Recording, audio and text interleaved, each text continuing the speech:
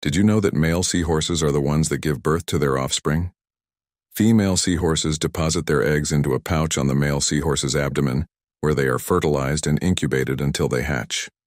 When the babies are fully developed, the male seahorse goes through a process called parturition, where he gives birth to live young by expelling them from his pouch. This unique reproductive behavior is rare in the animal kingdom and is a fascinating example of parental care in seahorses.